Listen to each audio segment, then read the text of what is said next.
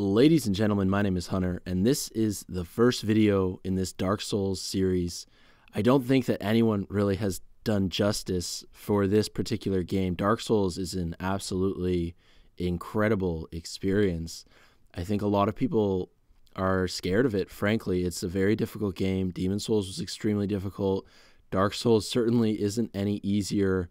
So what this series is going to be about is going to be about a concise, condensed, informative guide through the different zones in the game. So whether you have the game and you've been hesitant to pick it up in a while because it's beaten you down so many times, or if you just want to watch and enjoy the experience because the environments are rich and detailed, the immersive experience is like nothing else I've experienced in a game. Let's do it. We are ready to go. Before starting, I just want to spend about 30 seconds on the character creation screen. There are only two features here that actually matter: your class and your gift. You have quite a few classes to choose from, but at the end of the day, it doesn't really matter what you pick. If you pick Sorcerer here, and at the end of the day, you want to be an axe-wielding barbarian, you can do that. It doesn't matter. The only things that these classes affect are your starting stat points that are listed there on the left, and your starting equipment. Because of that, I want to go with the Hunter, because he's got relatively light equipment, seems to have a good sword there as well, and pretty middle of the road for stats, pretty neutral there, so should be a safe bet. For gift, it's I think a little bit more straightforward. Get the Master Key. The other gifts are, one-time use and consumable, or you can find them in the game, or they're purchasable from merchants. The Master Key, this is the only place to get it, and it saves you a lot of time and opens up some shortcuts for you, and just saves you from some headaches and, hunting around for keys and things like that. So we begin here in the northern Undead Asylum, where we have been locked away because we are a hollowed undead individual. This is where they're all corralled and locked up for the end of time. Conveniently enough, we had a body flung into our cell from up above, and well, conveniently it had the dungeon cell key. So we're gonna head off and just sort of go through this tutorial portion of the game. Overall, this zone isn't really hard. The boss can be a little bit tricky, so we'll just go through it real quick. As we're going through this introductory part, I'm going to explain a few things about the game. I want this to be accessible for everyone. So you've got your green bar there in the top left. That's your stamina. Stamina is very important. It gets used if you're sprinting or rolling or attacking or blocking or anything like that. Here we are lighting the very first bonfire in the game. Bonfires serve as checkpoints. If you light them, that is, and if you rest at one, that's where you're going to spawn if you die. It also refills your healing potions and gives you full health. So, I mean, that's sort of pretty cornerstone part of the game, the bonfires. And this is Dark Souls in a nutshell. Oh, let's go open that door. Oh, wait a minute. Something's in the way. This is the Asylum Demon, and oh, okay, he got a cheap shot off there. Don't actually worry about the demon. You're just going to want to, you can actually see I'm doing some pretty fancy rolls there. If you time your rolls perfectly with his swings, you won't actually take any damage. But don't bother trying to kill that demon. Just go through that door there and head down here to a very quick second bonfire. You never find bonfires in this quick succession.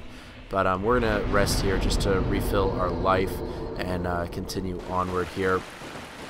I don't have any good weapons at all right now, so here is my shield. I'm going to go ahead and equip that.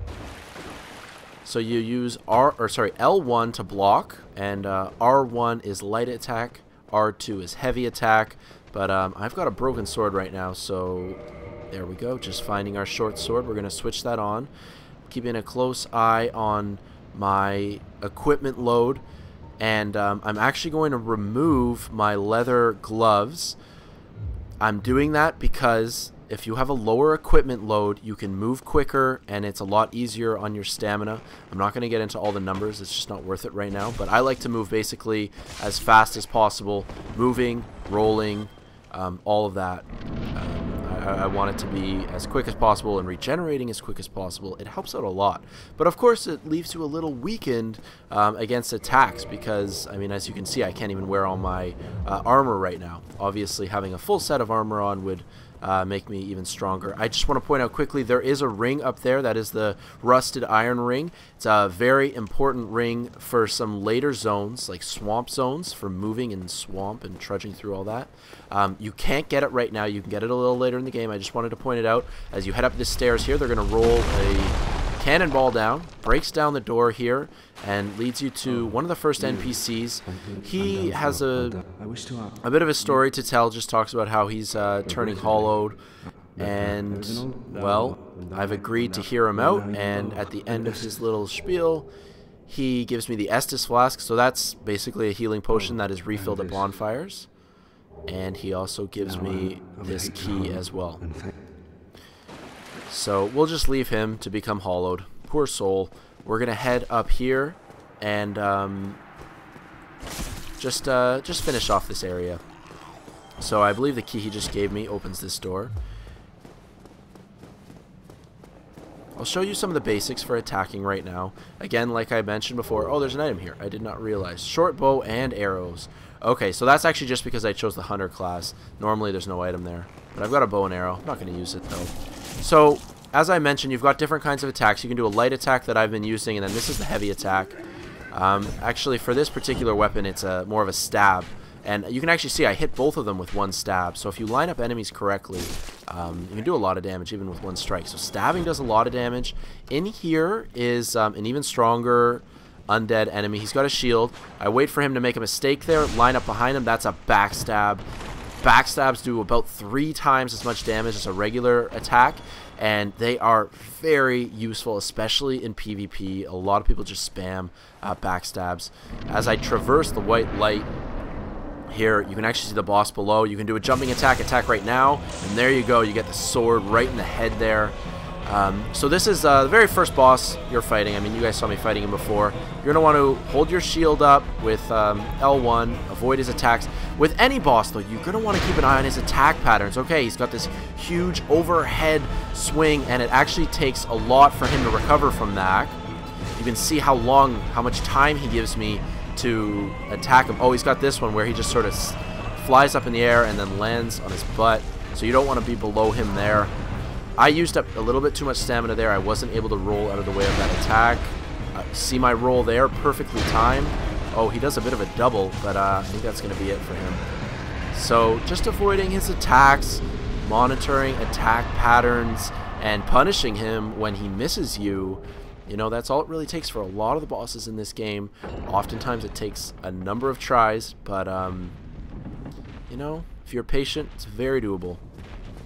So we use this key, and this is actually the end. I mean, we're leaving the Northern Undead Asylum. You do return here a little bit later. It's optional to return, but you can do that. I'll also just point out, if you veer off to the right here, there's a nest, and you can hear this annoying bird chatting away at this nest, and he's asking for soft and warm. Give me soft, give me warm. And he's a trading bird. You can drop items there, and he'll actually trade you if you exit the game and rejoin the game. Kind of a quirky thing from Demon Souls and Dark Souls, but it is useful. But later on, I don't have enough of the items here. And this is just a sequence. Legends, it is stated, just listen for a few seconds. one day an undead shall be chosen.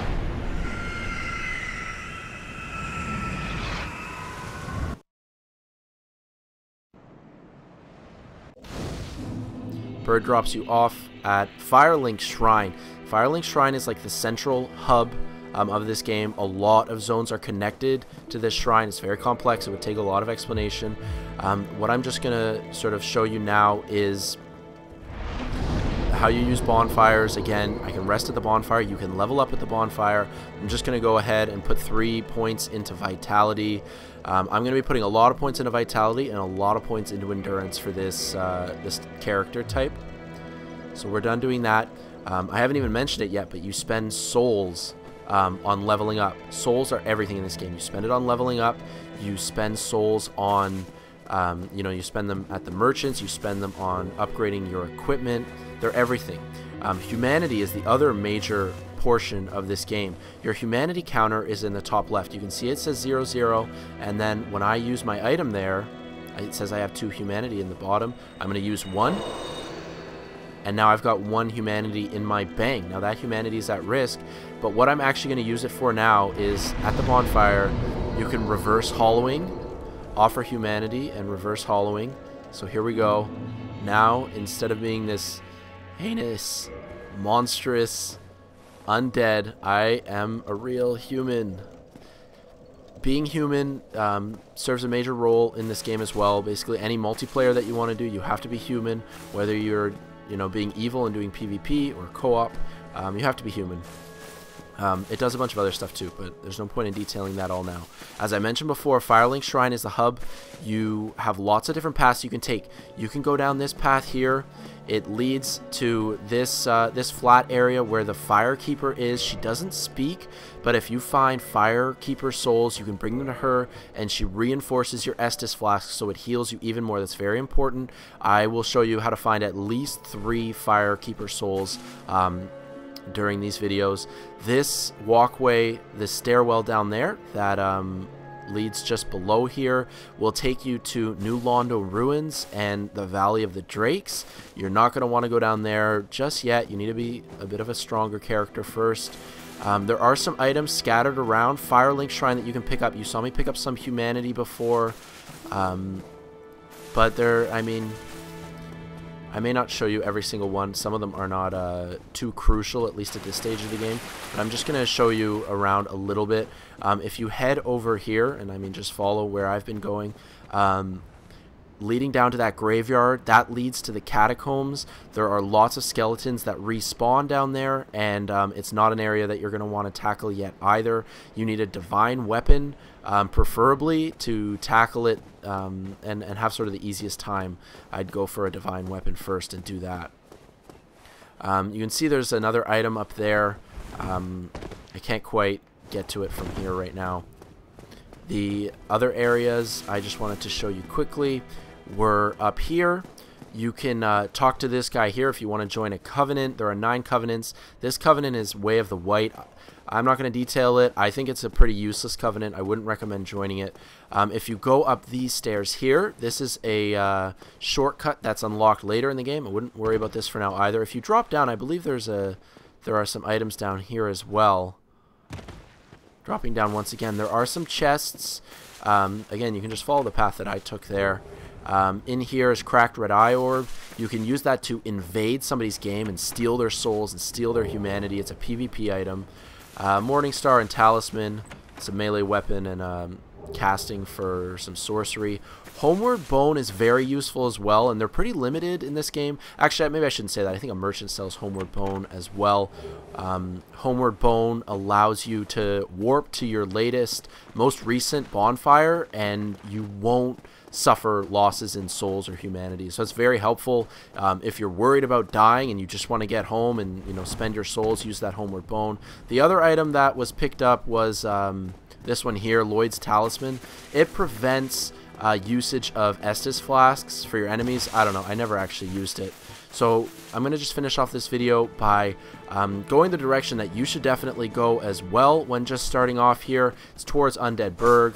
Just wait for these guys to make a little mistake. Should take these guys out, no problem. Although be careful, because above, as you can see right there, there's somebody throwing firebombs at you. So if you're not careful, could end badly for you. We'll go take that guy out though, as he's still hurling these bombs at me. We're gonna head up to the sewers in a moment. Take him out. Actually, I didn't even kill him straight up there. I just knocked him off the edge, and then he died. Only a couple of guys left here. Haven't actually been hit yet, I don't think. If you're careful, if you keep your shield up, I mean, really shouldn't be that hard at this stage of the game. I just picked up a soul of a lost undead. You can pick up like souls. It's sort of like a having some extra souls in your wallet that you can use as you please. And they vary in size. Like these Soul of Lost Undead is probably like the smallest possible. You can get, you know, Brave Warrior and Hero souls that are worth far more when you use them. It I'll go ahead and just show you. You can use like Soul of Lost Undead is worth how much? When I use one, it puts only 200 souls in the bank for me that I can use for whatever I want. This gateway here is locked. Well, it doesn't open from this side. That leads you all the way to the other end of Undead Burg. It leads you right next to the depths. Just put that out there for everyone. And we're going to then head up. This is the second section of the game. And as soon as we reach a bonfire here, we'll put an end to this introductory video. Undead Burg, a lot of the same monsters we've sort of encountered so far. But I want to show you guys secrets too. So you can actually see up there is humanity. You can just see that item in the distance. I know for a fact that that's humanity. And if you drop down from this area where I'm standing right now, if I drop down there, for example, you can make your way to that ladder and go grab that humanity. I mean, I'm not going to do it right now, but that's certainly an option for you. So maybe do a backstab.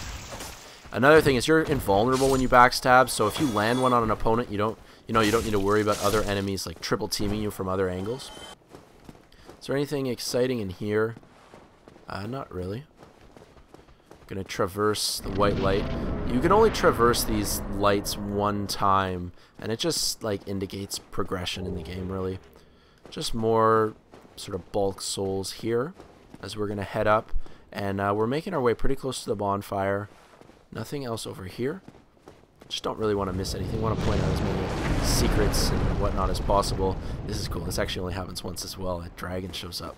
Pretty badass.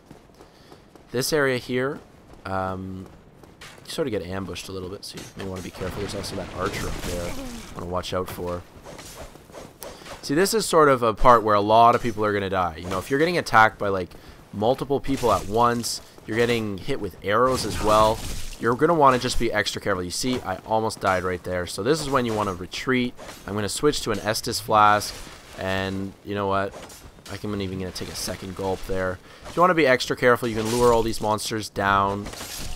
Luring is a very good tactic in this game overall. If you encounter like a horde of enemies and you can't take them on all at once, definitely do some luring. If you head over here... these guys are two stronger enemies. I'm going to go for a backstab if possible. It's actually a little hard unless they make a mistake. Sometimes if you put your shield down, you can bait an enemy into attacking. Line up behind them. Oh, I went for a backstab but didn't quite connect. You have to be like right behind them to land the backstab. I'll try showing you that baiting technique again. Like my shield is down. And let's see if he'll attack me. Getting hit with those bloody arrows. I should have killed that archer off. There we go. So there's his attack. Line up behind him. It's a little hard to do. Getting so annoyed, he never wants to attack me. Okay, there we go. Okay, forget it. This guy's just circling too quickly with me. Okay, finally. Thank you. Very frustrating. Okay. Actually, I did want to point out something over here. Behind all these crates is a staircase. And there's a merchant out here. Well, and we can actually just take a look, and I'll just tell you about some of the items too. You can get this guidance stone, orange guidance stone. That allows you to leave messages for players in multiplayer. Nothing here is really too interesting. Residence Key will help you out later. It'll open up sort of a treasure area in the Undead Burg, and that's all the souls I have. He sells some other weapons and arrows and things like that, but for now I'm happy with a couple of purchases that I made, and we're just going to head up to where this archer has been pestering me all game long. There's some souls in here, I believe, as well. Oh, wooden shield, okay. So I can actually just take a look. What's better? The wooden shield is better, so we're going to just go ahead and switch that on. And head up here. Just kill off this archer. He's using a crossbow. So annoying. Okay, he's dead. And then as you turn left and go into here, this is the bonfire. This is a bonfire you actually end up using quite a bit. You're going to come back here often, and this is where we're going to start the next video, where I'm going to be taking on the Taurus demon boss. He's the boss of the Undead Burg, sort of.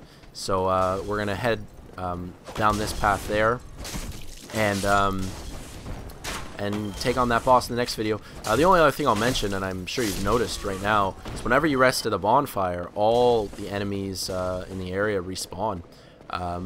So yeah, just a side note as well. Okay guys, that's going to do it for this video. Next we're going to complete the Undead Burg and just keep moving on in this game. Thanks a lot for watching, guys. See you next time. Peace out.